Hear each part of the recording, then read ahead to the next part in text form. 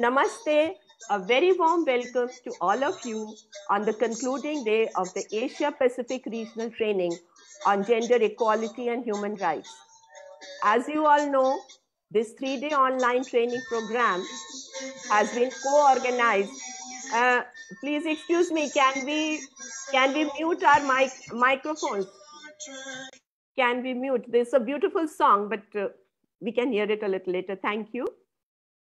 As you know, this 3-day online training program has been co-organized by the Asian Pacific Resource and Research Center for Women and CNS to help media and gender justice advocates strengthen their engagement around gender equality and human rights in the Asia Pacific region.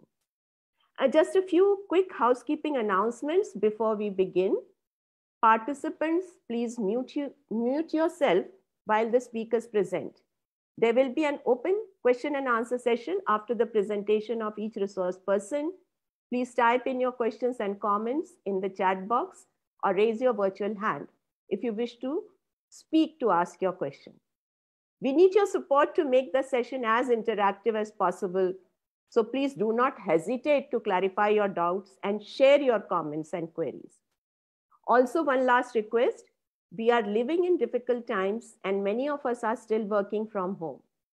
So please pardon and bear with any technical glitches which may arise that are beyond our control due to poor internet connectivity. And I thank you for your patience and understanding. As we know, during the last 2 days, we have covered modules 1, 2, 3, and 5 of Arrow's Media Training Manual on Gender Equality for the Asia Pacific region. All of you must be having the manual with you.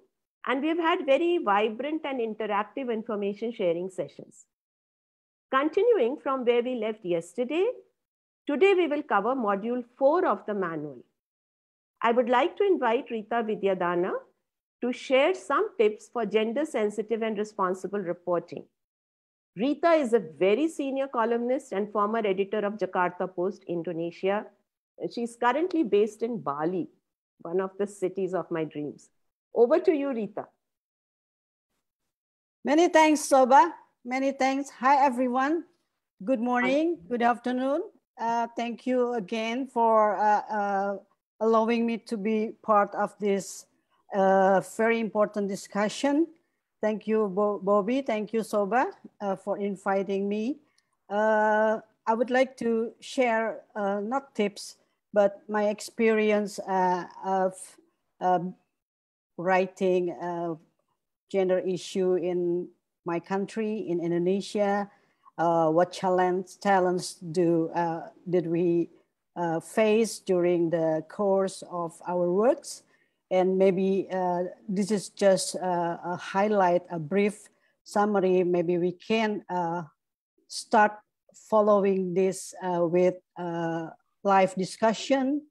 And I really want to hear about the experience of my colleagues here from the Asia Pacific region, so we can have connection and improve our understanding of each particular region and how we can improve our work as a journalist, as an advocate, and as a maybe policymaker here. And I hope that you still have energy after 3 days, after 2 days.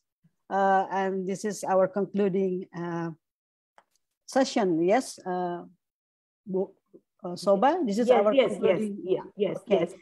Maybe I will just start. I was at the Jakarta Post morning daily in Indonesia and English daily, and after that I'm start becoming a freelance journalist and writers, especially focusing on child and women rights issue, on health and development. And I start joining Shobha and Bobby to be a member of the Asia Pacific Journalist Media Alliance for Health and Development. Maybe we can start and then we can follow with our discussion. Forgive me, this is Bali, so my house is next to a school which is now practicing gamelan orchestra. I do apologize for the loud voice. Thank you. Okay, maybe we can start. Yes, my focus today is how, as a journalist, we have the responsibility to write and to produce writing that is promoting gender equality, because the media plays a very significant role in shaping public perceptions about women and men. And therefore, it is important that reporting avoids any forms of gender stereotypes, which often limit and trivialize females and males, as well as presenting an inaccurate view of the word and its possibility. Furthermore, the use of stereotypes reflect a mental block, not only in terms of what society may expect from women and men, but also more seriously in terms of what women and men may expect from themselves. This is, I'm quoting from the UNESCO. Okay, Bobby. Next screen, okay. Why is gender? Because gender is everywhere. We live in society that are consisted of men and women, and throughout history, different culture have attributed different roles, limitation and privilege for men and women. Gender refers to the aspect that a society or cultures, forgive me, this is Azan, forgive me. Gender involves the socializations of boys and girls and the roles conferred to men and women. But this definition may change and differ in each society throughout the history. Shobha, may I stop a little bit because this is too loud? No, I think we can hear you clearly. I think your voice is fine, yes. Okay, thank you. Is it disturbing, the voice? No, it is there, but it's fine. We can hear you clearly. So okay, thank you so much. So we can continue, yes, Bobby. Yes. Okay, gender concepts are found in all aspects of life, including journalism. This is very important because journalist works cover all aspects of life. When the concept of gender is understood, society will become healthier and more equal. According to Judith Butler, a very expert in gender, gender is a performative, that is, it is actively produced within social interaction. And media, being an integral part of this proof of social construction, it is thus legitimate to explore the gender dimensions of news production and reception. So we know all that quality journalism is ethical journalism, and that ethical journalism includes full and fair representations of action, opinions, concerns, and aspirations of women around the world. That's according to WACC's Deputy General Secretary, Lavinia Moore. So we know our responsibility as a journalist. Next, Bobby. So in order to achieve that, we have to apply gender-sensitive reporting as our responsibilities as journalists and writers. So we are all aware that each story we write must answer the 5 W and 1 H. Who, what, where, when, why, and how. The same questions can be applied to gender-sensitive journalism as outlined before. Bobby, next screen. So we start with the first W, who can do that? All journalists can play a role in changing attitude toward women and gender-based stereotypes. The second W, what? to be more aware of gender issue and integrate this awareness into our work, to be sensitive to gender inequalities, to portray and treat women and men in fair and just manner, to produce coverage that is complete and diverse. It is essential that the news mirrors the world as seen through the eyes of women as well as men. And the third W is why. Why gender-sensitive reporting is essential to contributing to a more balanced representations of society.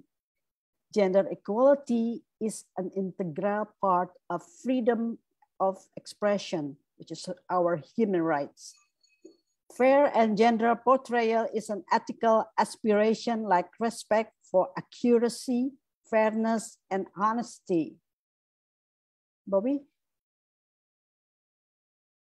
Where can we apply this gender equality in our news organization, be it newspaper, television, radio, social media, in short, in all forms of media at the managerial level, where the general directions are made, in the editorial department, where decisions are made about stories to be covered, and in the field when information is being gathered. When? From now on, start now. How?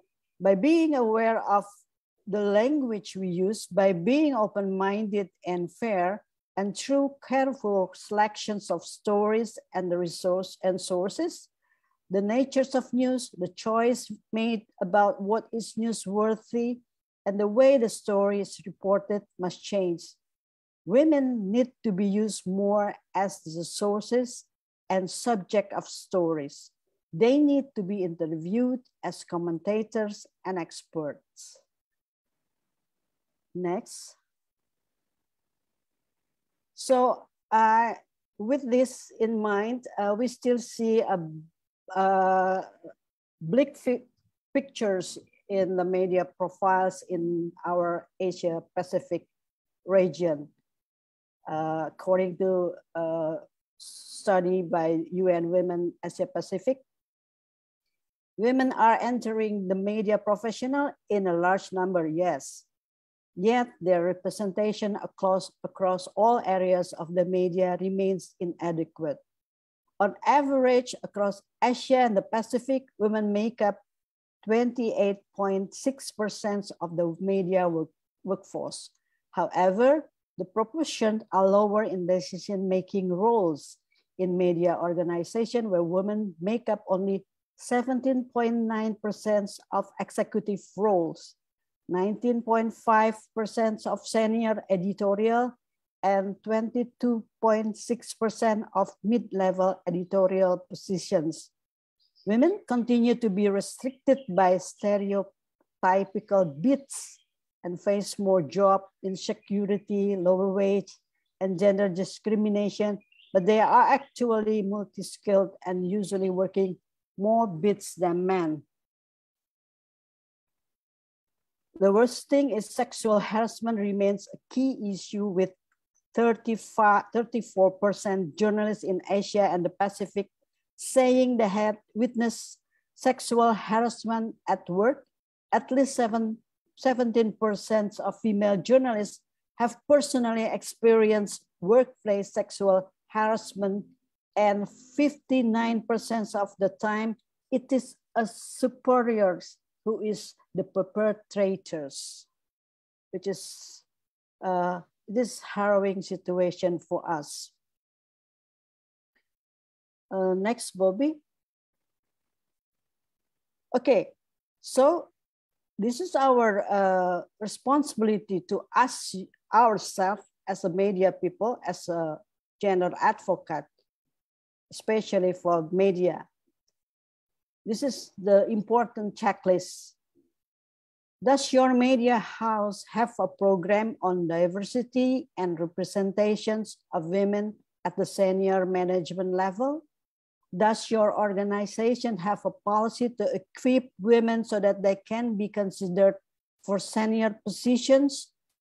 Does your organization have policy on sexual harassment, procedures, and process for dealing with complaints? Does your organization have a gender policy, and is this well known to all employees? Does your organization regularly sensitize staff on gender bias, stereotypes, and discrimination on the basis of sex? Ideally, the answer to each of the questions should be yes. Any no response is a call for action. So we have to contemplate ourselves. We have to check with our own news organization whether we have all those programs to promote gender equality. Okay. Next, Bobby. So this can be achieved when we careful use of language and image, because we are journalists, we are writers, we are advocates, because language matters. Language does not merely reflect the way we think, it also shapes our thinking. If words and expressions that imply that women are inferior to men are constantly used, that assumptions of inferiority tends to become part of our mindset. Hence, we need to adjust our language when our ideas evolve. Next. As journalists, writers, and advocates, we continue to struggle choosing the proper words in our stories and making sure every word we pick conveys the correct message. Gender-sensitive journalism requires media people to be careful not to fit into the cycle of sexist news making. Journalists have a responsibility to not reproduce it with our use of words, expression, and ways of storytelling, which might advertently reflect and even reinforce gender power dynamics and stereotyping. Next. Bobby, next. So we have to focus on our words, our sentence, our phrase when writing stories, because sexism is inherent in many expressions in almost all language, our own language, our local language. We hear every day, every minute, because we were born in that society. There are many sayings which are used to denigrate the role of women, such as to behave like a woman. This expression is used as depicts women as weak. And when men demonstrates cowardice or weakness in any situation, the expression is used to describe their behavior, to behave like women. And then crying like a girl, oh boy, don't cry. That's such a demeaning phrases. Crying is often perceived as weakness. Many parents use these phrases when trying to calm young boys when they are crying. These words are meant to demonstrate that only girls can vent their emotion by allowing them to cry in public, while boys are expected to be strong. This another demeaning phrases, men's words. Those who want to be sure of each other's words sometimes use the phrase, give a man's word. This suggests that only men can be trusted to keep their word, not women. This kind of phrases that we have to avoid in writing our works. Next. Bobby? Okay. This may be simple tips when we start writing. Always question the words and expression we use. Trace the root. Many expressions you have been hearing and using for years may contain sexist implications that you had not noticed until now. It is always useful to discuss the language with your editorial team and your colleagues. while writing the news using active sentence instead of passive is always important. Pay close attention to doing so, particularly when writing stories about women and girls. Next. Next. Well, this is journalist responsibilities. Actually, it's all responsibility, all people responsibilities. First, fight against cliches. Good storytelling and gender-sensitive journalism should avoid cliches because most of them are actually gender-related. But gender cliches are everywhere, like women's fight against cellulite. These cliches imply that women are obligated to conform to beauty norms, which are widespread worldwide. Number two is judgmental language. Another common mistake is the use of judgmental language. This is the major issue we need to tackle for the sake of gender-sensitive reporting. Again, accuracy is fundamental to good journalism, but we know that it's not easy task and that it's not always possible to achieve. Research must be done carefully and facts must be checked and even cross-checked. Whenever possible, we should collect information firsthand by being there, but it is not always possible.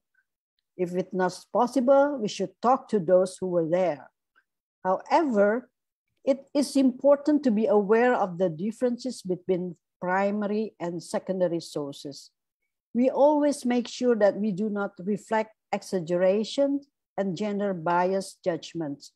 We should be committed to being objective in our reporting. Next. Fighting stereotypes. Stereotype is a term used to define all people of a certain group as having certain behavior or characteristic, usually negative. Stereotypes are often wrong and can lead to discrimination. They oversimplify the reality and usually form the basic of prejudice. We as journalists and writers are members of our own society and have been shaped by that culture. And therefore, we might therefore apply our cultural stereotypes to our news item without thinking, thereby inadvertently reinforcing them, deepening inequality and paving the way for stigmatizations and prejudice, because this is unconsciousness, because it's deeply ingrained in our mind because we live there in that society. Okay, next, Bobby. So there are many stereotypes attributed to gender. Here are some of the common female and male stereotypes. Female is always portrayed as dependent, while male is independent. Male, weak, while male is powerful. Female is always emotional, while male is logical. Female is always depicted as housekeepers, while male is portrayed as breadwinners. Female is always portrayed as fragile, and male as protectors. Female, soft-spoken, and male, outspoken. This is stereotypes that we always hear that every minute, every hour, every day. So this is very important that we start fighting these stereotypes in our news. Okay, next, Bobby.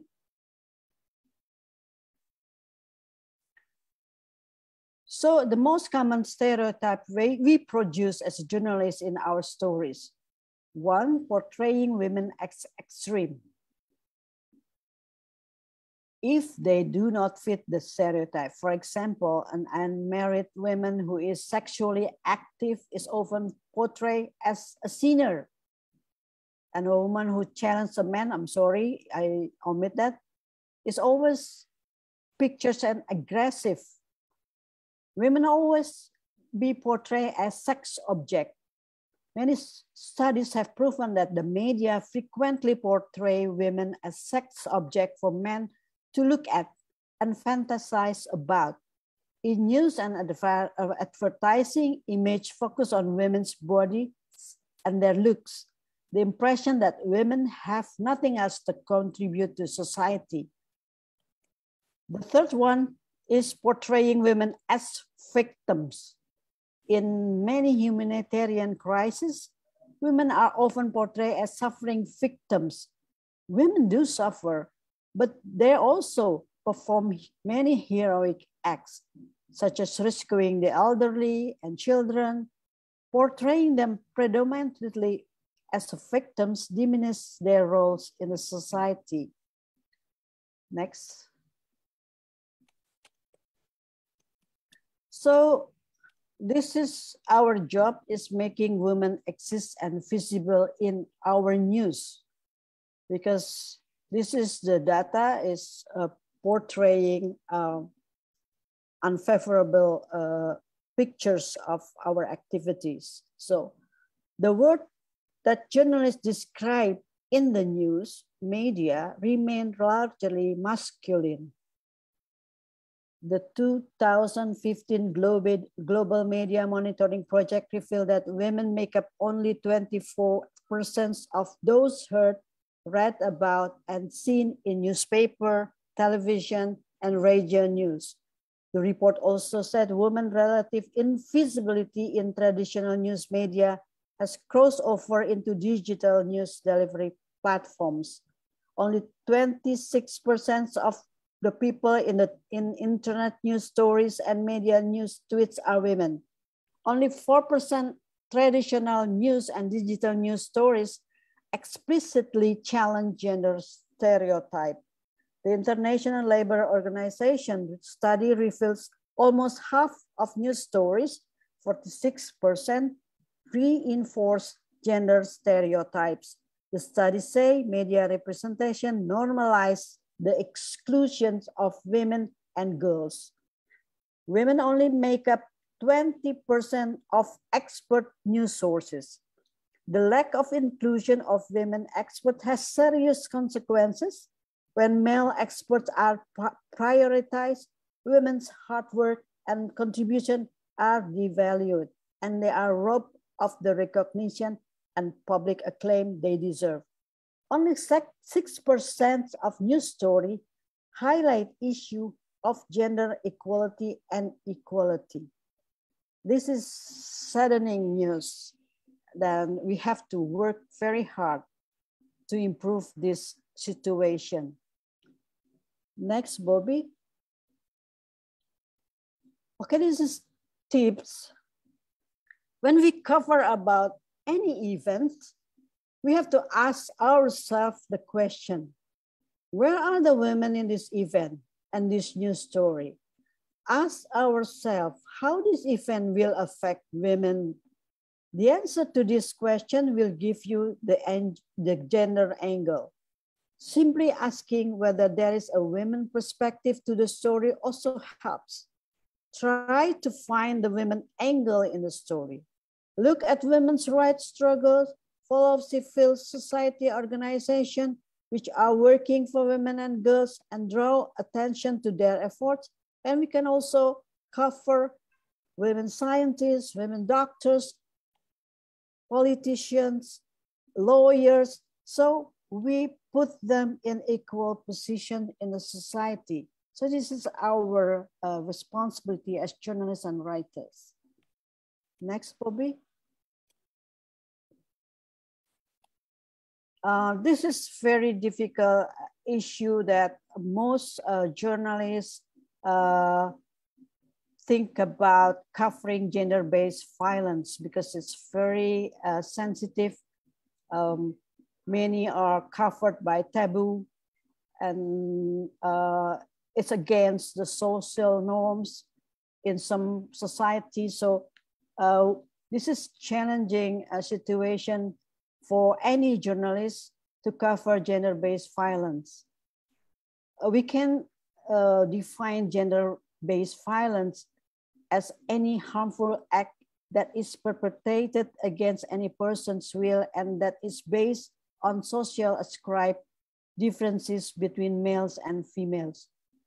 GBV serves as an umbrella term which contains many acts like rape, sexual assault, domestic violence, child marriage, harmful traditional practice like female genital mutilations, trafficking in persons, and various forms of mental and physical abuse. Journalists really need to expand their awareness on the issue. They need to learn about gender-based violence before writing, before covering, before reporting. So they have to learn deep, and gain of insightful knowledge on this particular issue before we produce news, before we spread message, before we reporting this issue to the wide public.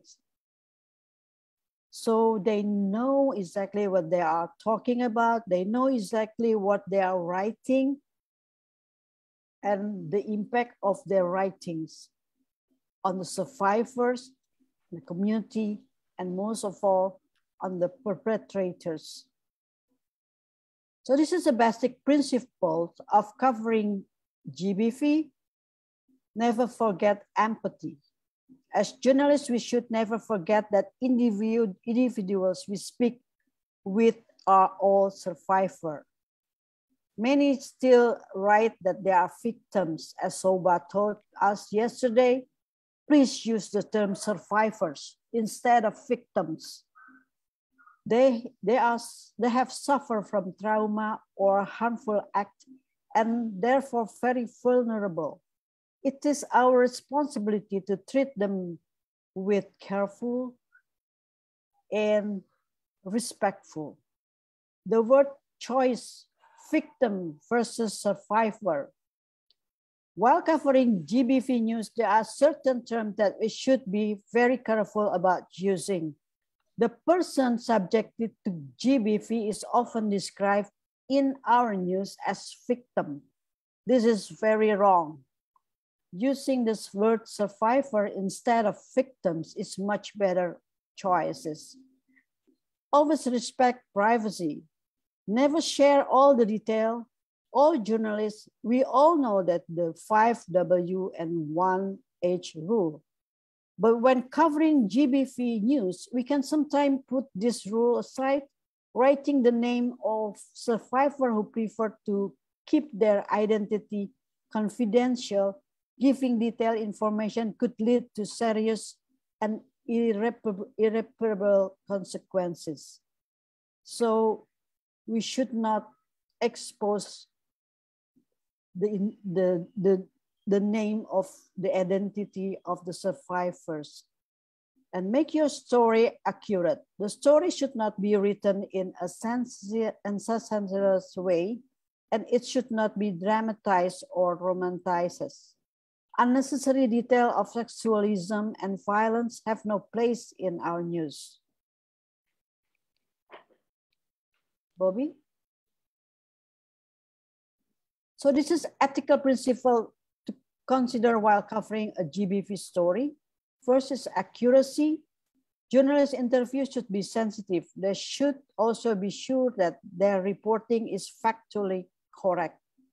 Fairness. Journalists should be fair and honest with interviews. When speaking to those who have experienced GBV, journalists are responsible for protecting their potentially vulnerable sources. Impartiality. We are newsmakers. This is not our job to judge or to discriminate. Journalists should be extremely careful when adding details that could unintentionally shift the focus of blame away from the aggressors. Duty to inform. Using an overabundance of personal details can sensationalize the news item. This should be avoided.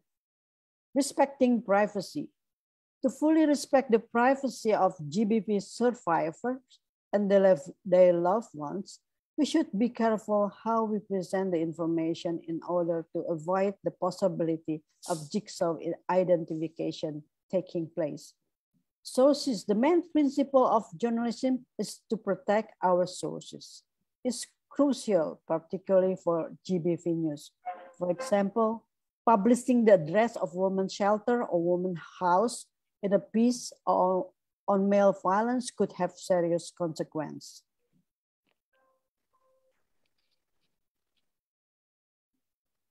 So this is do no harm principle. This principle has three angles. Showing sensitivity to people who are traumatized, to survivors and actors. Being aware that the subject of the interview may be inexperienced in dealing with the media. And understanding the balance between the public's right to information and the suspect's right for a fair trial.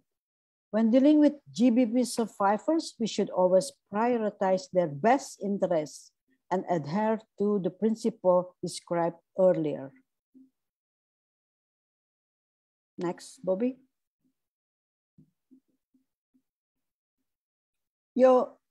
This is very difficult, how to interview a sexual assault and rape survivor. Journalism is not an easy job. It can include many difficult situations, and interviewing a sexual or rape survivor is certainly one of the hardest tasks for us. But here are some tips maybe. Start with an open-ended question like, tell me about your experience. Be sympathetic, but keep it short. Start the conversation with something like, I'm sorry about what happened to you. Identify yourself and the media outlet you work for and indicate who the likely audience will be.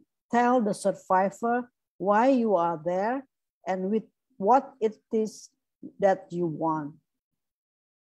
Maybe it may be difficult for female survivor to tell their story to men and for male survivor to talk to women.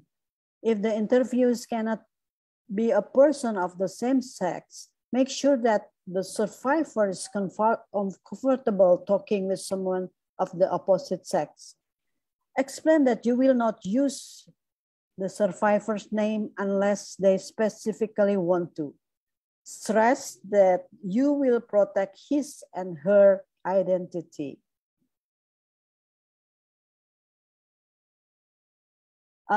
Child marriage is one of serious child rights abuse and one of GBV. Child marriage is a violation of human rights, of child rights. Young married girls face many difficulties such as early pregnancy. We must remember that every person under the age of 18 is considered a child, unless stated otherwise in the applicable national legislations. Child and early marriage or forced marriage are considered GBV. So we often have to cover child marriage. When covering child marriage news, emphasize in our story that child marriage is a crime and violation of basic human rights. Phrases containing sexism or sexist approach must be avoided. Life stories are important for convincing the public of the existence, prevalence, and depth of the problem of forced marriage. However, it can be painful for women and girls to recall their experience. Publishing stories of girls who were forced to marry at an early age and were able to extricate themselves from the marriage can inspire others. But the story should not give the impression that all girls in that position will have the same experience. So not all girls are lucky enough. And how about interviewing a child? Well, this is fundamentally better not to interview a child. However, in certain circumstances, journalists might choose to do so. In such an interview, is required, it must never take place without the presence of an adult who could be their parents or custodians, or in some specific cases, a teacher or someone working for a children's protection agency. Next. Oh, this is the stereotypes and thesis in visual, because pictures portray means thousands of words. Gender also plays important role in visual communication. Stereotype and thesis can be found in photographs, in video, and explanatory graphic. They should not be encouraged or approved through hasty decision making. What is acceptable, what is acceptable. This image is very portraying stereotype. In hospital, the nurses always women, girls, and the doctors always a man. So this is stereotypes. And the second, this doctors stand in front of female nurses. These pictures stereotypes the roles of women and men in a society.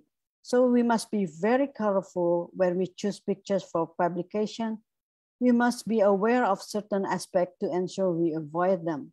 So this is the right pictures, is a good, this is female doctors accompanied by male and female nurses, and they sit equally.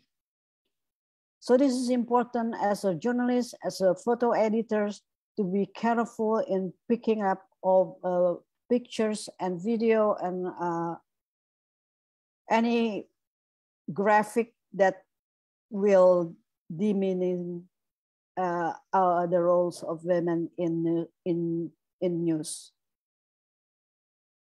Next. So picking the right photograph, video and visual. Our choice of pictures, graphic, or footage is extremely important because these images strengthen the story and are sometimes more effective than the words.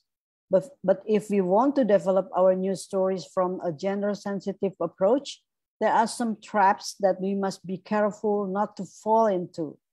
There are some ethical considerations that all journalists should take into account. Always protect the anonymity of the GBV survivors. Avoid choosing images that reproduce the certain cliches, such as photographs or beaten women. Never use sexy or sexuality evoking photograph for GBV news. Next. Oh, this is the important point that we must avoid when we are trying to write gender insensitive reporting. Avoid gender insensitive reporting. So this is the checklist. Are women's views and voices sought equally? Are male and female subjects treated equally? Have a variety of sources representing a broad spectrum of views been consulted? Does the coverage raise critical questions as to why women are not represented? Does the coverage reflect a holistic and realistic view of women? Does the story challenge or reinforce stereotypes? Are these stereotypes blatant or subtle? Does the story exonerate the perpetrators? Are all subjects treated with dignity? Are the experiences and concerns of women belittled? Is your story fair, accurate, and balanced? Is there adequate context and balance and analysis, which includes going beyond the event to highlight the underlying issue? Does your article contain language that is inclusive of men and women? For instance, are gender-neutral terms used instead of gender-biased terms? Are women and men equally represented? Are women portrayed as survivors? Are women portrayed as active and or passive? Do image emphasize or exaggerated physical or sexual aspect? Does the image degrade the dignity of women? This is, I think, a very important checklist for us as reporters, as writers, to avoid gender insensitive reporting. I think we have to stop here and then we can start sharing each other experience. Many thanks, Shobha. Over to you, Shobha. Thank you very much. Thank you, Rita, for such a beautiful and extensive explanation of what ethical journalism should look like, not to be judgmental, dismantling stereotype attributes, and looking at every issue with a gender-sensitive lens. Now we open for question and answers. We have a lot many comments and questions already. Nahid Khalid wants to know if there are more female students or male students who study journalism, or is the poor male-female ratio in media also linked to girls dropping out of school? Maybe Rita? Exactly. Yes. Yeah, exactly. Yeah. Maybe some other expert can also jump in, because this is exactly women mostly drop out school to get married. Yes, exactly. Right. And then also they are supposed to take up, yesterday Maitri was telling in her presentation, she's a very senior journalist in India, that certain professions are, again, as Rita also mentioned, they are put into boxes. These professions are good for women, these are good for men. And Maitri was sharing her own experience that in her family they did not think that she should be into this profession because it means staying out late, having very irregular working hours. So that also determines, that is the stereotype, I think, which is being perpetrated. Mensin Dimi from PNG says, she talks about the checklist Rita had mentioned for media organizations to have. And she says it's a very important list, but barely any organization has these committees unless it is a legal thing in that country. What do you have exactly to say? Yes. It depends on the news organization and the country.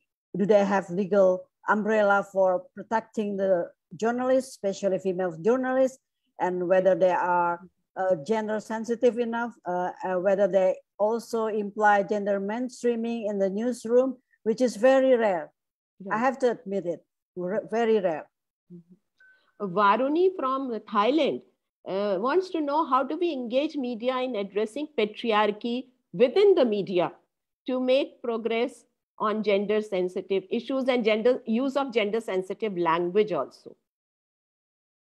Because she says that very often this gender insensitive language is used without even realizing that it is insensitive or it is fueling gender stereotypes. This is very true. Yes. This is very true, because we live in a patriarchy society. We live in the Asia and Pacific region where male are always on top and we female journalists in inferior position. So in any newsroom, we still struggle to fight against patriarchy culture, be it with our own colleagues or our supervisors or our boss or our news sources. We're still struggling to fight against that.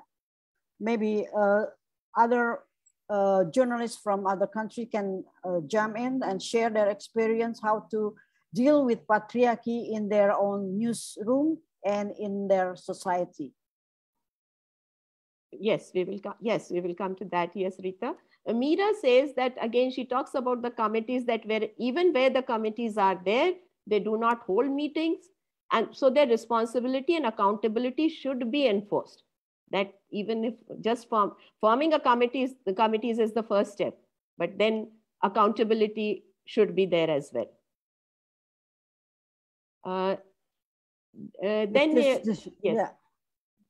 Yes, Rita, please continue.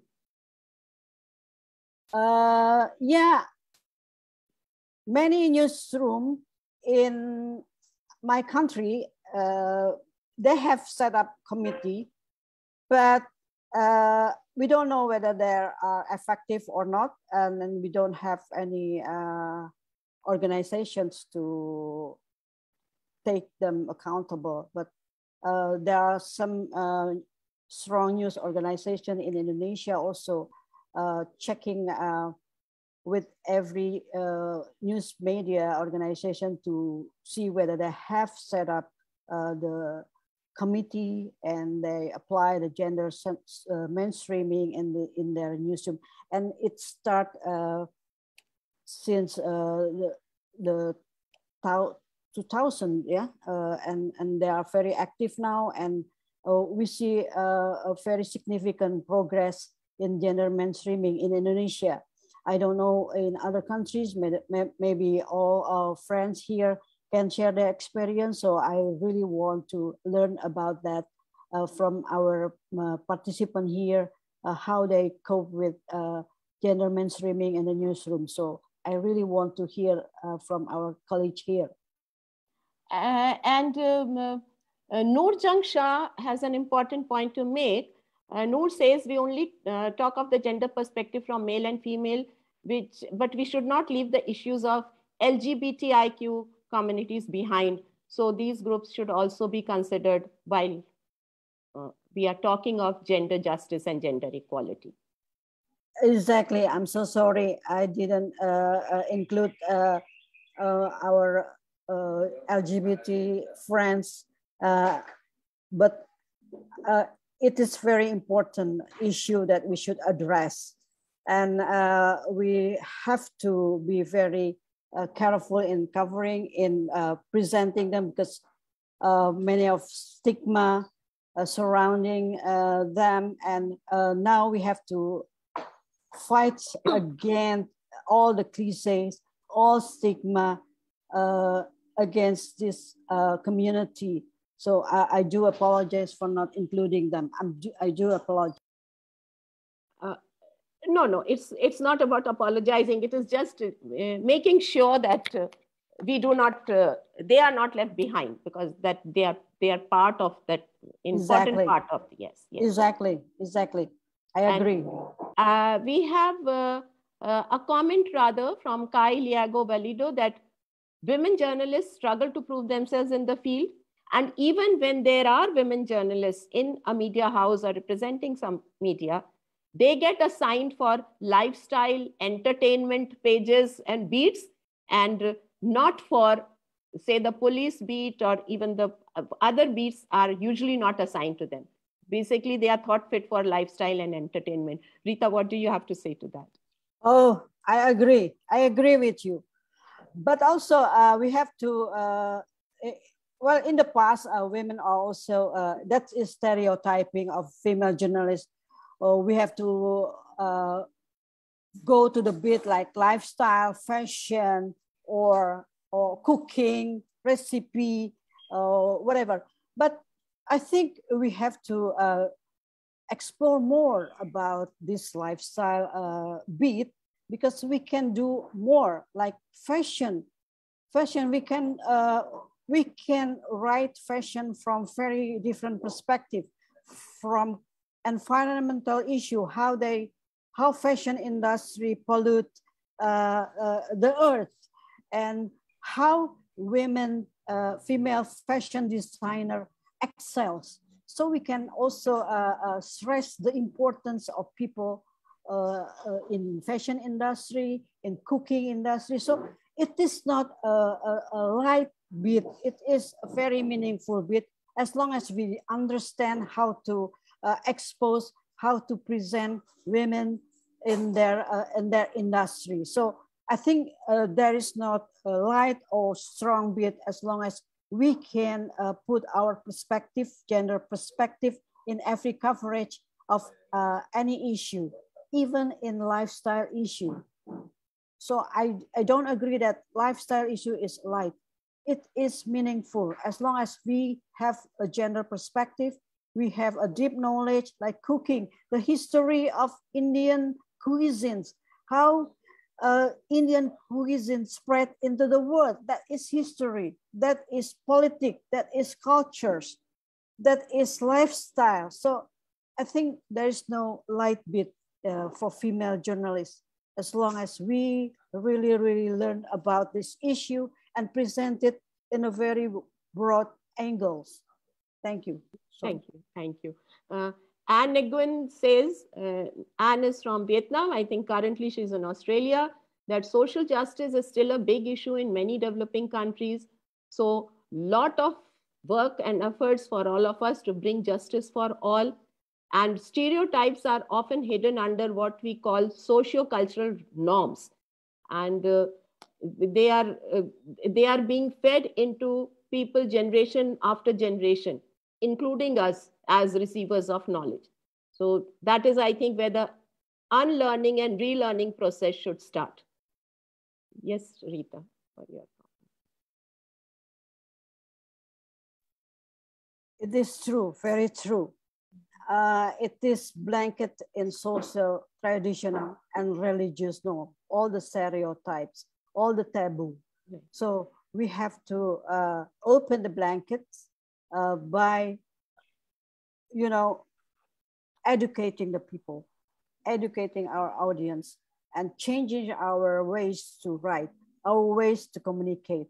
That is fighting the stereotypes, fighting patriarchy, fighting gender equality, inequality. So this is our job as a journalist, is to educate people, also to provide what is good and what's right, what is acceptable, what is unacceptable in our society.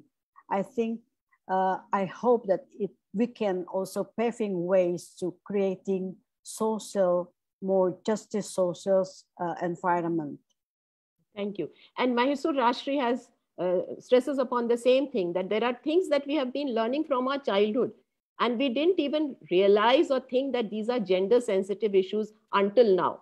So it is a good thing that we are all trying to get over those normalized stereotypes, and we are trying to denormalize them.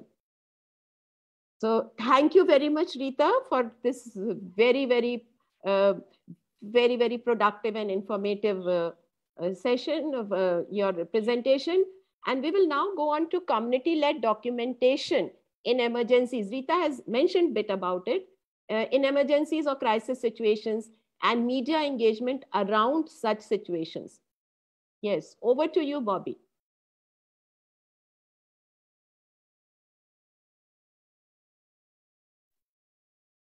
Yes, hello friends. So just looking at the time. Okay, fine. So friends, this is part of the module 4. I hope everyone can hear me, right? Yes, we can. Okay, yeah, all right. So so this is part of the module 4 of the training manual, and page 67. Thanks a lot, Paolo, for mentioning this in the morning. And we should have done this for every session. So friends, this is a very important session. You know, when Shobha was leading the whole brainstorming on developing this, I think this was one of the areas where we have ourselves learned a lot from other people too, and how to, what to keep in mind when we are, and how to prepare for community-led documentation to gather evidence for media, for legal recourse, for advocacy, for policy change in different situations and contexts around related to gender equality. And there is a range of whole spectrum of situations you can come up with. And you already know, all of you, each one of you are already part of or already have experienced situations of that wide spectrum of situations where we need to really be prepared to document as well as possible to gather evidence. It could be for media, it could be for lawyers, legal recourse, reporting, for advocacy, for policy change, etc. So, and of course to engage media. So friends, most important here is that community, that we need, as Rita has also pointed out, we should not do harm. So we need to assess all possible risks to all the community members, including all possible risks to your own self, plus who are those who are helping us with on-spot documentation, those who are being documented, and affected communities at large. And all what Rita has said right before in her legacy talk, I will say, because it is such an in-depth and such a comprehensive one on range of very important issues for gender sensitive reporting and not to do more harm. And of course, for what she said yesterday, I think all those values and important and points will come handy. Also, as you know, we should not be using regular smartphone, or phones which we are using, because this often these phones have access to sensitive data like your OneDrive, your Dropbox, etc., or your emails, etc., or any other WhatsApp or other kind of platforms which you might be using to communicate with activists and like-minded group. So if there is a risk of confiscation in such a situation, probably it is better to take another phone, or if you do not have those resources, if there's a problem, then at least log out of or delete or remove that sensitive data from your regular phone before going to such a situation for using that device for documentation. All these inputs are based upon real life experiences shared by those who have dealt with reporting, documentation in such situations. Also, it is not advisable to use a pattern lock, as some phones have it, but rather have a strong, better password to protect your mobile phone. Always remember your mobile device, if you have a smartphone, is a potential gateway for people who try to hack or and if it gets confiscated by authorities or to anyone gets lost, then a lot of information is there on your phone. We of course, many of us use our phones as audio recorder, video recorder, for documentation purposes. So please make sure that batteries are charged up. There is enough memory space. There is enough internet data of what you might be needing for whatever requirement. Just for example, if you're live streaming or other kind of situations where you might need net, if at all, if it is available, of course. If it is possible, then please keep a power bank with you. If the battery runs out, you can at least power your phone. Like I know my phone, if it is 100% charged, it can run for about 3 hours, 2.5 to 3 hours. So I have this mind, I know in the background, like I can record till 2.5 hours, and then I will need battery backup or electrical socket. Similarly, if you turn on GPS for higher accuracy on your mobile phone, if it is possible, then it will show you exact location, or at least a relevant location. That is also, if it could help. If it is safe, then document who is filming, who add information about the person who is filming, or consider verbally stating the person's name and providing more information. Here the catch line is, if it is safe. Verbally state the date, time, location, as well as keep the date, timestamp, and location via GPS if possible, if available, etc. in recording. All of us might have struggled at some point, where we have old videos and old photos, and we are struggling to really identify the exact timeline or or dateline for those photos or videos or documents. So it is always good if you have this. Of course, you need to check with your own legal frameworks, experts, if this kind of documentation will at all help, and what will help to document such a situation. Capture other visual information that verifies date, time, location in the footage. So for instance, before writing this, before being part of this manual, I fancied taking more close-up photos with my mobile phone, but now I realize the importance of taking longer shots, also wide angle shots too, so that more context comes in if we are doing it for evidence, if we are doing it for media. So it is possible to prove where was this particular violation happening in different contexts. It could be road, it could be street sign, landmarks, buildings, trees, other identifiers. And again, if safe, if relevant, things might be very different for different people, different situations. Where appropriate and where possible, film with intention you can plan it if possible. Record event incidents as they happen from the start to the end, if it is relevant again. But in some situations, this is really important. Record continuously if possible. Hold your shots steady and for at least 10 seconds. Move the camera very slowly and avoid unnecessary zooming. You can take photographs where possible, of course, with consent, if relevant, multiple shots from different angles so that you can really choose the best ones. A very slow 360-degree pan to provide context and show what is happening behind the scene, and to ensure the video can be more easily verified. And again, I repeat, all these inputs have come from people who have been documenting in such situations. Wide establishing shots to provide wide angle shots so that more context come in for evidence purposes with time, date, and location.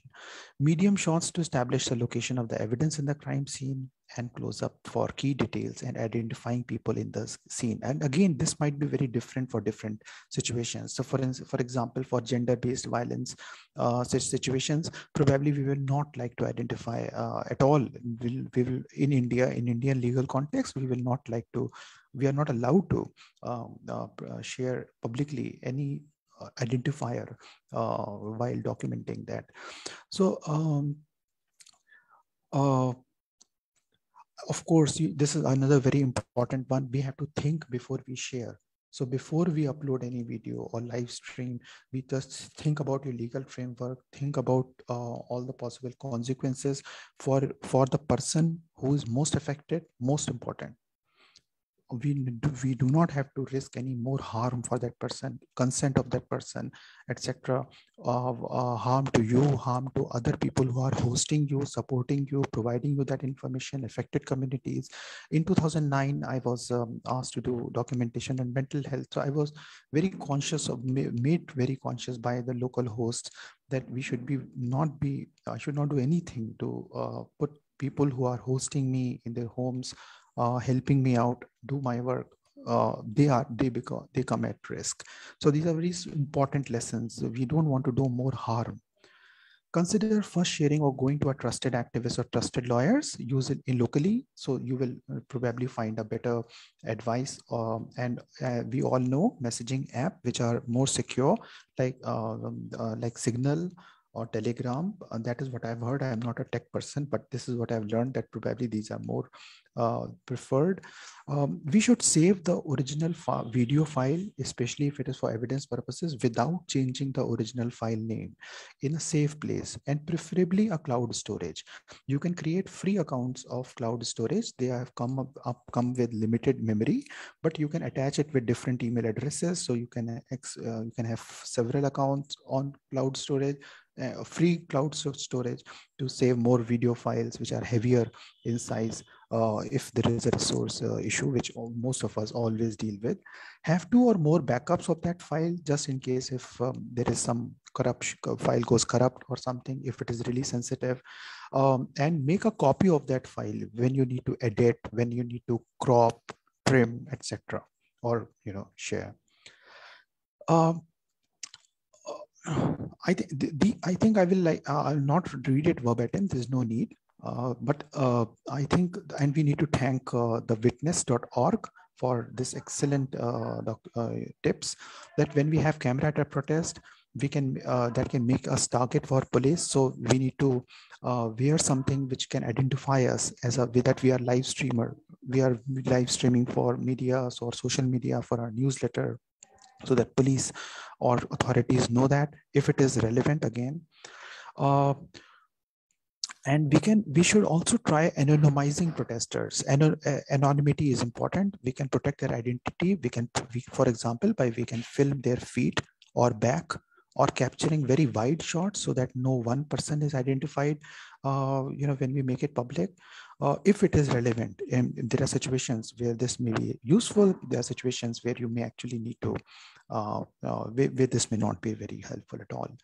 So understand what location details you are sharing with your live stream. That is again an important one. Also, there are different purposes for doing this. So, for example, if you're doing this for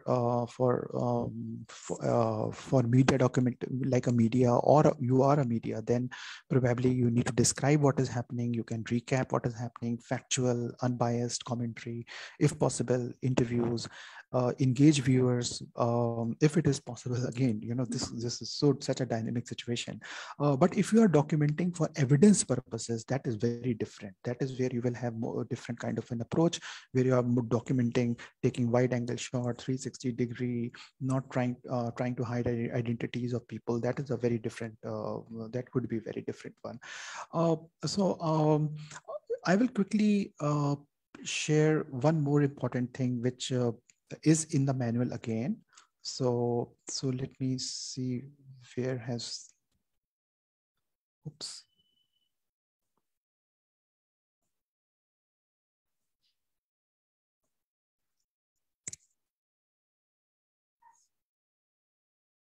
So in the manual, you will see this chart, and this is again from courtesy. Oh, this.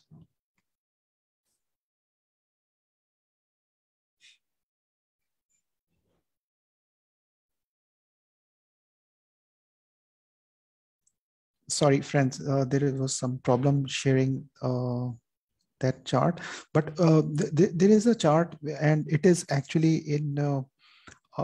You need to turn your manual 90 degrees to have a look. So just hold on. I'm trying, because that is a really important one, and I promise that will be the last boring part here. Oops. Okay. So can you all see the chart here or not? Not yet. No. Okay. All right.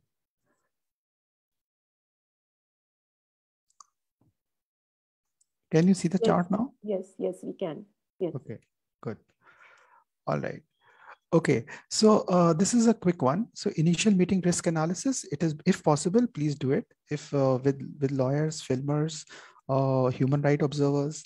So what are the roles and responsibilities, and divide it if you have a team, like who's documenting to gather police evidence, police violence, who's doing interviews, who's doing specific themes, like capturing different kinds of violations which have happened in different situations or different situations.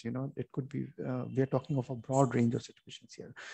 We can divide who's filming for journalistic purposes, who will film for evidentiary purposes. And you can now imagine why I'm saying so, because the whole approach might change for different purposes.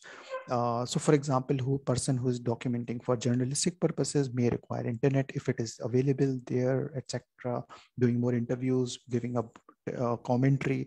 Person who is doing for evidentiary purposes should remain quiet, so that more of the audio gets recorded, more of the evidence gets recorded without his or her own voice or commentary. That is not required at that most often. Then we need to determine how we are communicating, like whether we are using Telegram, chat. If it is possible, it is good to have that understanding with the core group of activists or media. Then often some people use self-destructive messages which flash for few minutes, few seconds, and then they disappear from those platforms like Telegram or Signal. I think WhatsApp also have that kind of a function, but I'm not much of a tech person.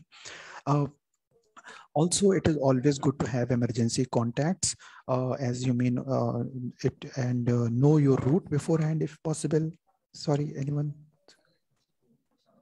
Okay. And establish.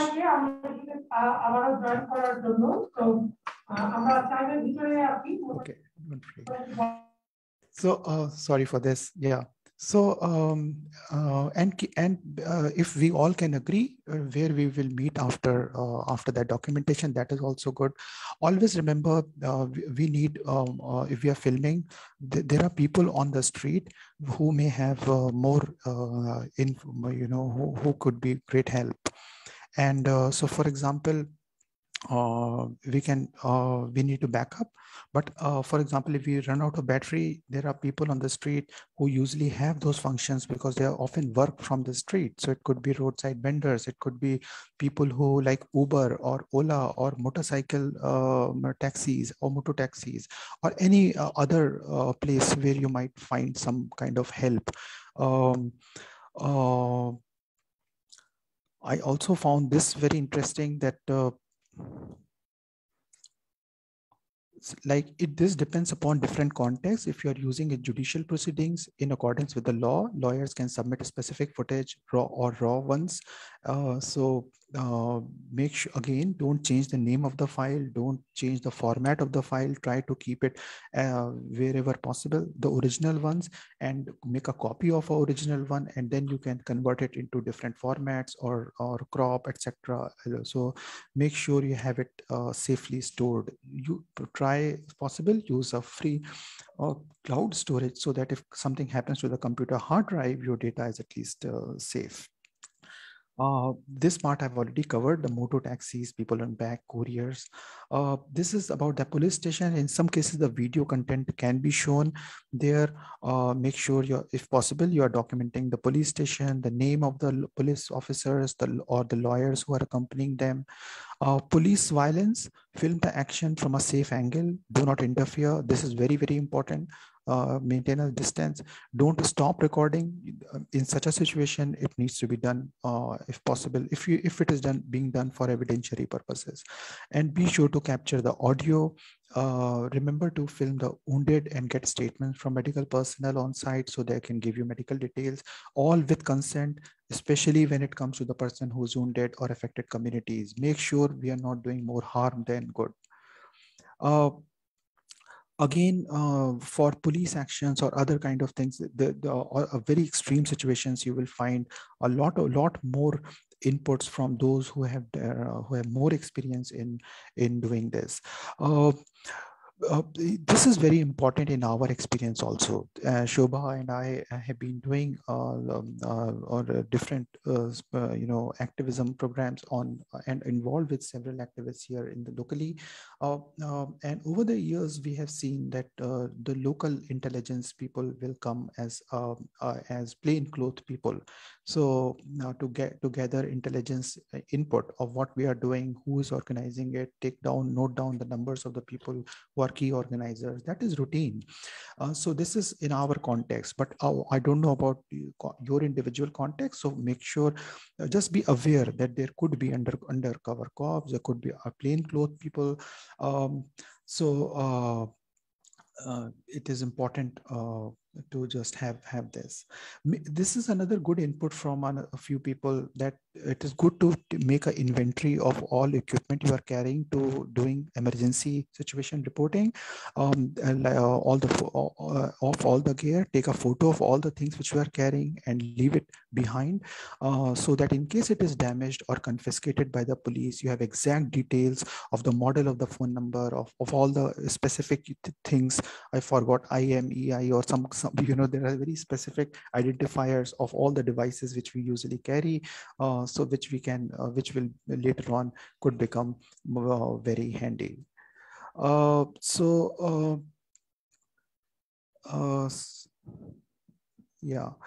Shobha, I think we might not be doing very good on time, perhaps. Yes, can I have one more minute? Yeah, please go ahead. Or yes. No, go ahead. Oops. Okay. So again, friends, this is in the manual section. It is just reminding everyone that this is module 4, and oops, I don't know why I'm a bit struggling here with the screen sharing. So sorry for the interruption. No.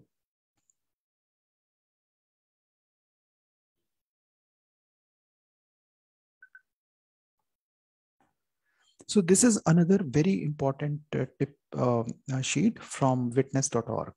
And I will encourage all of you to go through it and quickly take you through it. Like we need to these are good tips to conceal identities of people while filming.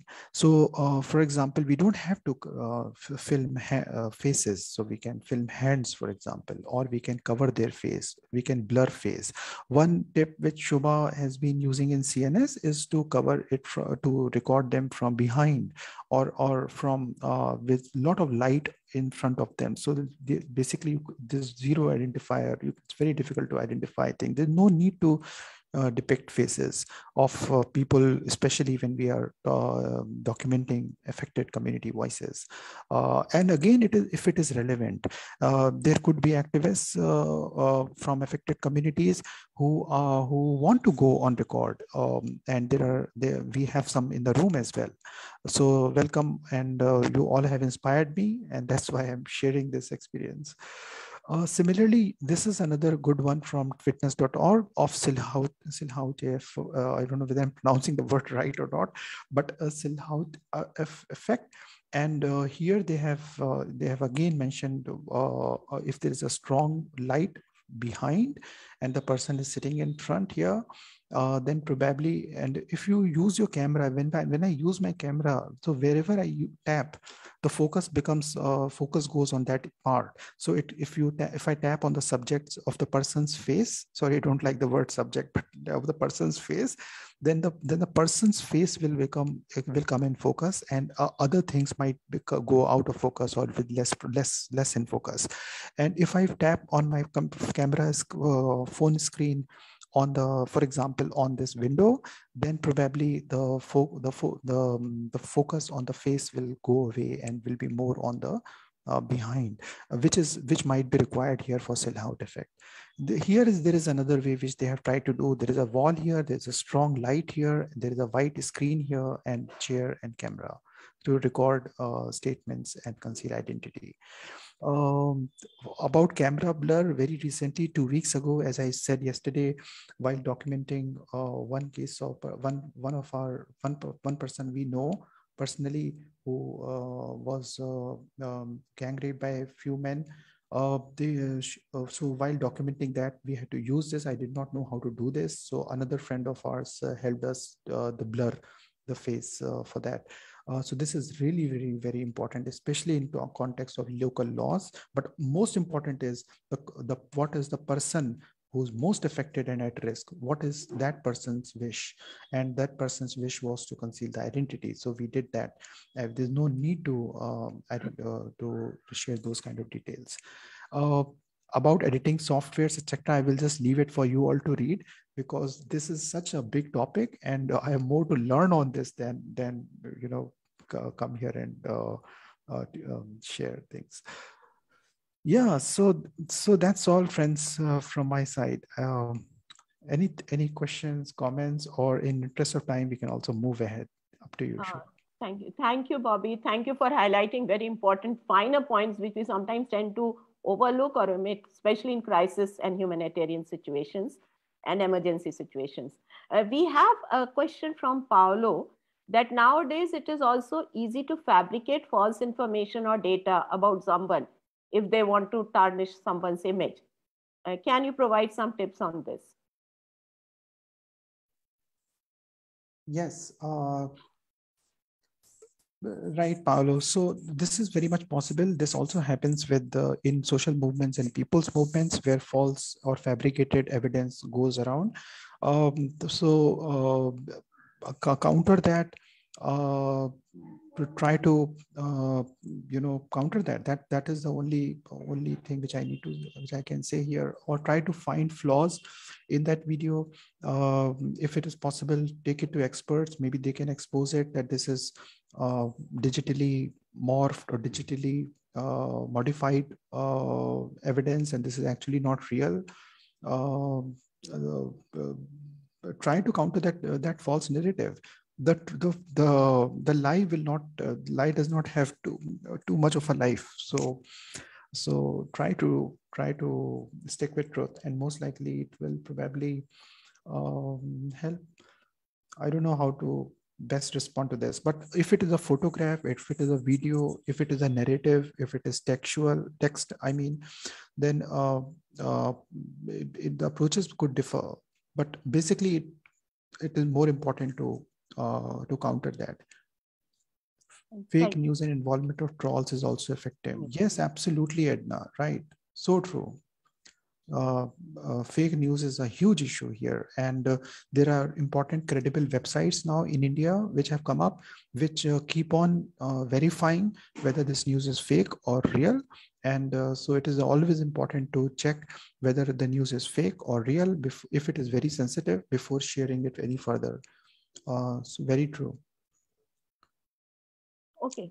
Thank you, Ekta, for sharing things. Yeah, mask comment is also good. Sorry, Shobha, go ahead. Yes, no, please go ahead, because we can take up some of the questions maybe later on also at the end of this session. So our next speaker is Somita Thapar, a media and advocacy professional who is a media communication specialist as well. And over to you, Somita, now. Thank you very much, Shobhaji. Thank you so much, Bobby.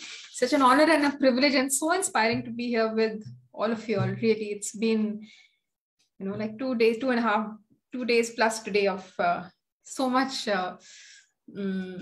information, so much sharing, and I'm really happy to be with everyone. So I'm actually just going to be, sharing some, clues and tips on using social media for engagement. And this is, based on some of the work that, I have done over the last couple of years. And it's just like some broad brush strokes of, how we can use various social media handles for the kind of work that we do to advance discourse. So the first thing that came to my mind is that, it's really important to choose the media handles that we want to invest in. So, sometimes we think that, we should be on every social media handle because it's free. So how does it matter? But, the thing is that when we manage a social media handle, then it requires a lot of time and input and resource. So, all of that is an investment that we are making. So what I have found really effective for myself based on, the base kind of work that I have done is that, when we start, we can be on all, and then we see and figure out for ourselves which one works best for what situation. So for example, these days I manage the SBCC Alliance. SBCC is the Social and Behavior Change Communication Alliance that is hosted by the C40 section of UNICEF India. And over the last couple of months, I found that Twitter works the best for us. So there's a Facebook page as well, and there's also an Insta. But in this work, to interact with other people who work in the same area, it's Twitter that has worked best for us. But some time back, I was, helping a craft store, promote some of their products and processes, some of the cultural performances. And for that, obviously, Insta worked best. So, based on the work that we are doing, we need to just figure out which one needs the maximum investment. Because the thing is that it's really important that whatever we choose to be on, it is, you have to be consistent in your engagement on that. And you can figure out for yourself what that consistency should be. So say at the SBCC Alliance, we have agreed that, all 5 working days of the week, we need to engage at least once a day. So some years ago, I was, part of the Key Correspondence social media handle that is hosted by HIV/AIDS Alliance in Brighton. And there, all 5 days of the week, every hour we were tweeting. So which meant that, somebody curated the day's tweets. So from a 9 a.m. to 4 p.m., that every hour a tweet is going out. And we would schedule the tweets. So, and we found that, since a lot of people who are scheduling tweets are doing it to the hour, it makes sense to just maybe do it, say 4 minutes past the hour. So that way there is a constant engagement. You are ensuring that, your social media handle has a constant engagement, but you can do it at one go, and you can come back to it and respond and engage when you have the time, rather than, just doing that all day, because then otherwise no other work gets done. So you can, in that way, prevent from being distracted yourself. the other thing I find is that, this whole digital ecosystem, I mean, there are certain values around it. And it's important that, in order to make the most of this space, we, understand those values and we embrace them fully. So, for example, it's democratic, it's non-hierarchical, it's about sharing, it's about promoting, it's about working together, collaborating, those kind of ideas. So, you can be on your social media handle and do your own thing. And yet it's also important that you make sure that you are also collaborating, promoting, liking, retweeting what other people in your network are doing. Because then in a way you do that and then they do it for you. So therefore then, we are helping each other and expanding our networks, making connections happen. So yeah, it's like the whole ecosystem is like an ocean. So how can we navigate it best in order to swim, in order to dive deep, in order to advance the work that we are doing, to create new connections, to create more conversations. So it's really important that, to be on a social media handle and to ensure that we are amplifying the work that our partners, that other people around us working on similar issues are doing for mutual benefit. So it's a partnership, it's a collaboration, and everyone benefits. That is the idea behind it. And, as I manage the SBCC Alliance social media handle. So then, it becomes my responsibility and my mandate to also ensure that, the partners' work gets amplified, our own team members' work. So if, one of our own team members has put something, then, that, if I share and I retweet, then that person also gets, that wide audience that the Alliance handle has. So I find that to be very useful and very effective. We found that visuals are crucial when we're looking at social media content. And I mean, research has also shown that across that, all of us are most of the time, looking at content on our phone, or even if you're using a desktop or a laptop, we are scrolling faster than we are reading. So which means that if you really want to catch people's attention, a visual really, really helps. It could be a video, it could be an image, it could be an infographic, it could be a photograph. But visuals are really important to hold people's attention. So it's important to invest in that. So which means that, whether it's a Facebook post or a Twitter or Insta, of course, is, it drives on visual content. But even for the rest, that we make sure that there is enough, good visual content that we can share, because that makes it even more likely that your content will be noticed. And also because, when one is scrolling, then it's very easy to stop and pause at something that interests you. So that way, it's easier to catch attention of people who you want should read what you're saying. So yes, good visual content, good photographs, good images, good videos, really, really important. A lot of us are now using social media for events, and I think that's really, really very, very beneficial and very, very effective, whether it's Facebook Live or Insta, all of these mediums that we are using to do events.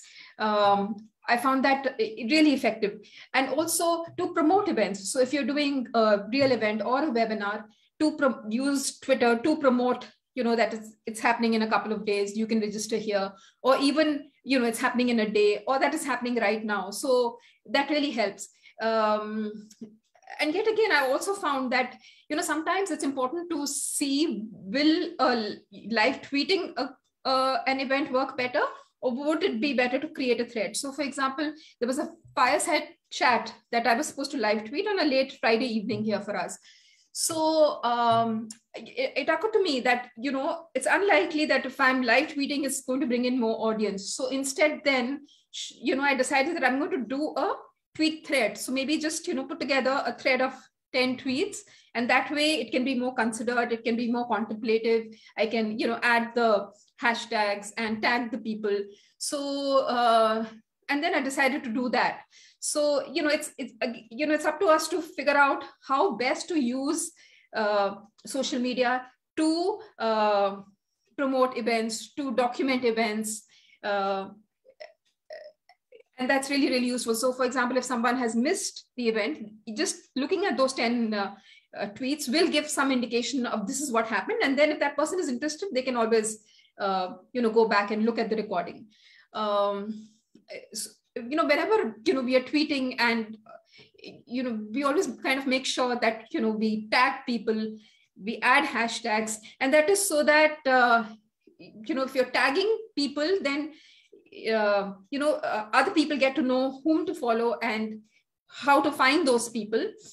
And, when you add a hashtag, then you are more easily found. So if people are searching for specific conversations, it will be easier for them to find you. So it really helps to tag people, to add hashtags, so that then it is adding to a body of knowledge and, a body of work that we are all working together, doing together. And that takes me to the next point, which is, to be part of knowledge creation. So as people who are, using social media and managing social media handles, one thing is that we're liking and retweeting and sharing, and that of course is great. But then it's also important, I feel, that, to be seen as creators of knowledge, brokers of knowledge. So which means then to ensure that in the content that we put out, are we linking to maybe new stories that we have done, and maybe it can link it to something that has come on a website, or is it linking up to new research, new findings, human interest stories from the field, photos from the field. It's important that we are not just, like swimming out there, but ensuring that we are adding to knowledge on the issues that we work in. And that is how, we can advance discourse on that. So these are just a couple of thoughts and ideas that I found really useful and effective in, handling and engaging with social media. To, constantly ask ourselves, how am I contributing to the discourse and what I can do best to advance the discourse better? How can I help other people working on similar issues to amplify their voice? Also to be current and newsy and contemporary. So, which is why we use all anniversaries. So if, this is 16 days of,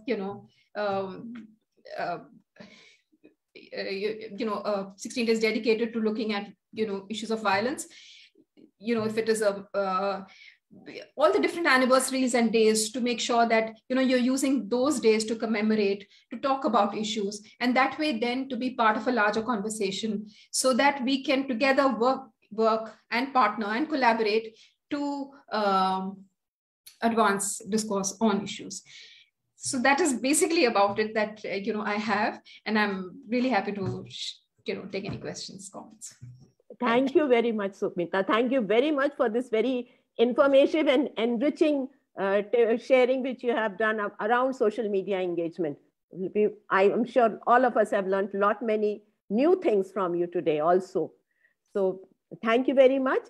And we have a good comment from Yashoda Kura, and she says, thank you for an excellent session. Toolkits are very important for all of us to how to address gender sensitive issues, which are very often not seen. This has been a very much needed training, and often such sessions are required to refresh our knowledge on how to show empathy, be non-discriminative, be equal and non-judgmental, and survivor-centric approaches. Now, if there are any more comments and questions, participants, please type them in the chat box and we will take them up. We are running short of time, but time is sometimes a culprit which we have to deal with. Nahid Khalid wants to know tips to use social media in sexual and gender-based violent questions. Please share. Do we face trolls or attacks or profiling, the risk to person, if we share such news? Sorry, I don't. When we are sharing news on gender-based violence, sexual and gender-based violence, then there could be trolls there, and how to manage such news on social media. I really haven't done it. So, I am based on, what Bobby just did, a couple of minutes ago, I would just say the same principles would apply. So, which means do no harm, play as safe as possible, protect identity. So the general rules of what applies to media should also apply here. I mean, that would, and it's also, I think, better to err on this side. So, protect identity, do no harm. So that's what, I would say. I don't really have, specific for this because I haven't really worked on it, but broadly speaking, this is how I would do it. And yeah. Okay, Kalyani Thapa wants to know how important is captions? How important are captions when sharing pictures on social media platforms?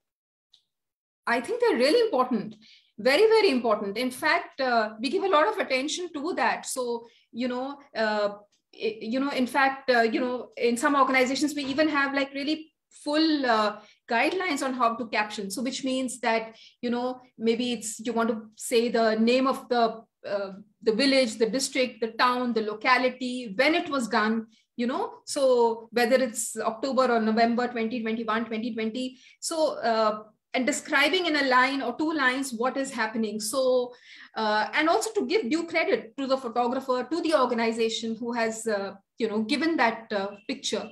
So I would think that it's really, really very important, and we must make sure that all of that information comes in. Okay, thank you. Varuni from Thailand wants to know, in crisis or emergency help appeals, what social media would work best? Sorry, I really haven't worked on it. I wouldn't be able to answer. Yes. Maybe Bobby, can you chip in there in case of crisis, because Yes. We are talking of crisis situations. So. Yeah, thanks. Actually, I will just echo what just Sumita said. And Varuni, probably the answer lies with you and your community of what works in specific situations in your community. What kind of media will be the best for the people you are trying to seek attention from. So is it government, or is it, do they use Twitter? Do they use, like in Thailand, probably they use Line a lot, or other platforms, language, for example. So if I have to do it, I probably might, if I have to do it, I'm currently in Lucknow. So I will probably tweet maybe in Hindi if I have to attract attention of my local authorities and tag them. As Sumita had so rightly pointed out, find out the right handles if we are using Twitter, if it is relevant, if it is appropriate. But actually the answer lies, probably you have to find the answer. You have to find the right platform, right approach, right, how to tag, etc. might differ from platform to platform. Maybe nothing of this may work, and you may have to have a different kind of approach given the context and situations. So yeah, thanks a lot for raising that point, though. Very important one, because we need to go for the best possible option on how to get attention in emergency and crisis situations to get help. Yes. Thanks. Bobby, would you respond to Dimi's question also on how to schedule posts on social media? Yes, thanks a lot for asking this, as Sumita had so rightly pointed out too. So actually I was trying to, I'll just share my screen. Can you all see my screen? Is that okay? No. Hello? No. No. Okay. Not yet, Bobby. Yeah, we can see now. All right. So this is my Twitter. So for example, if I tweet something here, you will find this box. Can you all see this box? This box? Yes. Yes. So if you click on this box, you will find that there a schedule option will come up in Twitter. And in my experience, you can schedule as many tweets as possible for free. This, you can select the month, you can select the day, you can select the time zone, and schedule it. The other option which I would like to introduce is Hootsuite. Hootsuite, you can have a free trial too. I have not used it since 2-3 years, but I have used it before 2-3 years a lot. And before 2-3 years, there were free packages also, but there were limitations that how number of tweets which you can, or Facebook posts or LinkedIn, etc. But right now, I'm not very sure how it works, but it is really a great platform anyways, not just for scheduling, but also for monitoring hashtags or Twitter handles. Buffer is another one which we daily use. Shobha and I have been using it since several years with Inish. The key correspondence program of International HIV/AIDS Alliance, which Samita mentioned, was founded by Tim France of Inish Communication in late 90s. So Buffer is definitely another good one. Again, there are free plans, and free plans may have some limitations.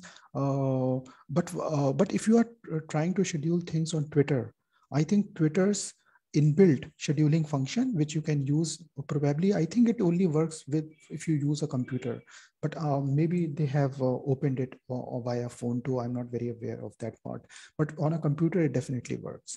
So that works very well too. And there are, again, friends, there are many more tools as well. So we or to schedule posts on social media. So explore, with your communities on what works best in your setting. Yeah. Yes. And there are some comments from Paolo, who says that social media functions vary, as now Twitter if you want your message across fast, Instagram if you want to share photos, LinkedIn for job opportunities, etc. Yeah. Yes, and Ekta Vivek shares her experience that Twitter works best for emergencies, but we have used Facebook extensively as well during the second wave. Yes. Right. And just quickly bore you with a very small story, and I could be wrong, so please correct me. But if I remember correctly, and if my memory is helping me here, probably Twitter, Twitter people who founded Twitter, who were running Twitter, in early days, they did not think that Twitter will work the way it is we are using it. So in San Francisco or California, someplace, there was some crisis situations, I think, and people started using Twitter as a tool to alert what's happening, and that's how the whole new dimension of how users are going to use Twitter was became so popular. But I could be very wrong, but you are very right. Great tips. Yeah. So thank you. And the conversation does not end, although the session ends, but the conversation and dialogue continues. And we come to the end of this training session. And in these 3 days, we have heard from experts about the various global treaties and conventions that our countries have promised to implement to achieve gender justice, as well as where countries stand in terms of achieving these goals. We have also discussed how gender justice advocates can strengthen their collaboration with media for increasing sensitive and rights-based sustained coverage, and how media can play a very, very important and significant role in this whole ongoing process. I'm sure this has equipped us better and honed our skills to work in a coordinated manner for dismantling patriarchy and advancing gender equality. My sincere thanks to all the participants and resource persons. Special thanks to Evelyn Gomez and her team from Arrow for making this training happen. But just a moment, before we leave, let us once again create a Zoom storm. Please try, each one of you, I would request each one of the participants to please type briefly one take-home message from these 3 days of training. And your time begins now. So I want the chat box to be stormed now.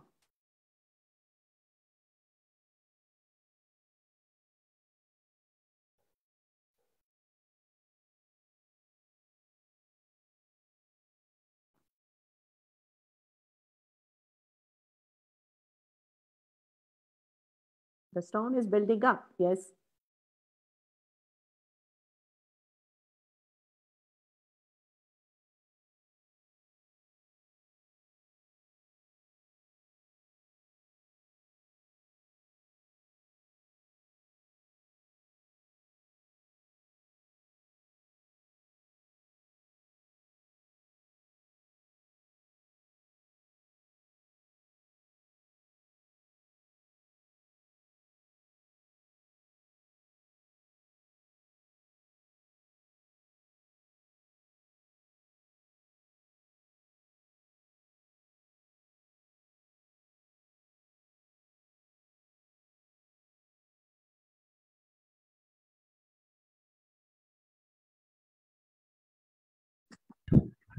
Excuse me. Hello.